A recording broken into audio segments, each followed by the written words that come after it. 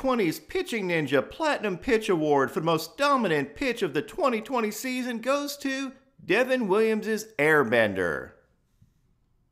Relievers with 20 or more innings of work. He calls the changeup the Airbender.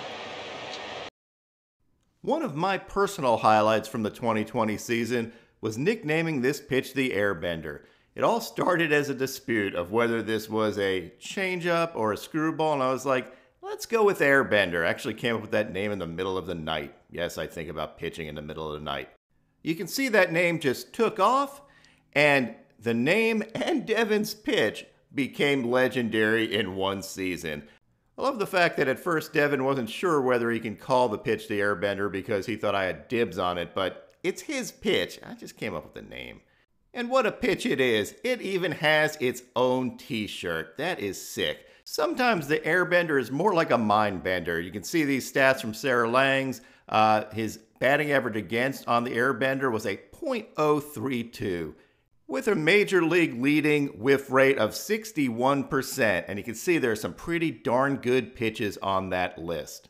The Airbender also led all relief pitchers with 69 swings and misses on that pitch. Very nice.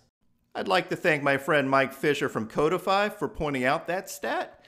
Before we get into some video on the Airbender, I'm going to show you basically what is behind the pitch. I DM'd Devin during the season, and he told me to basically take something like that Clean Fuego, which is flat on one side, and when you throw it, make sure it's coming off your hand, kind of like a flying saucer. He tries to get extreme side spin with his fingers, and he's less concerned about where he holds the ball. So it's less about the grip and more about the release and pronation. As you can see here, this is what the Airbender looks like coming out of hand, and it is filthy. You can see almost pure side spin on it, and he is imparting a ton of spin on the ball.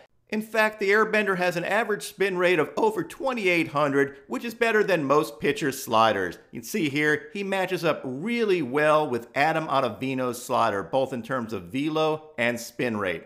Thanks to David Adler for pointing that out.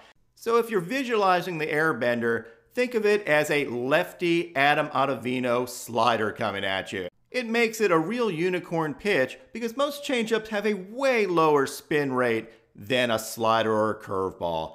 Here is Devin Williams' Airbender matched up with an Adam Ottavino slider, both from target field. I pulled out the slider and flipped it, and you can see how they track really, really well. That is how filthy Devin Williams' Airbender is. Basically like a left-handed Adam Ottavino slider. Here are some more fun stats on the Airbender. You can see Devin gave up 2 hits and 113 swings on the Airbender. That is a sub 2% hit rate. And here are some more crazy stats. Williams had more than 6 times more Ks than hits for the season and had a .032 batting average against on the Airbender. And this was the lowest on a single pitch since 2010.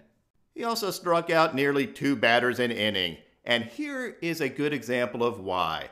I love this at bat versus Buxton. You can see the first Airbender here was one of the filthiest of the season. It starts out kind of inner third and ends up way inside on Buxton, almost making him fall down on that swing. Here's the Airbender in slow motion, and you see how that pitch just absolutely eats him up. You commit to the swing, and then realize it's basically like a left-handed slider coming at you. The pitch after that was also an Airbender, and Buxton's like, I don't know what to do here. I can't hit that pitch. Please, please don't throw it again. So what does Williams do? He actually throws 98 dotted on the corner to get Buxton. Filthy at bat. Now this Devin Williams Airbender had a spin rate of over 3,000. You'll see the movement of this pitch.